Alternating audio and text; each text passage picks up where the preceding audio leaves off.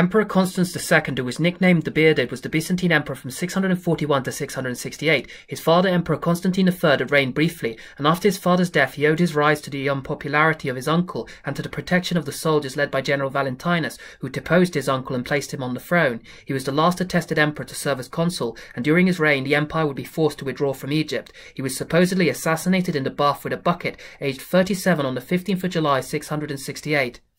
Please like, comment and subscribe. Thank you all for watching.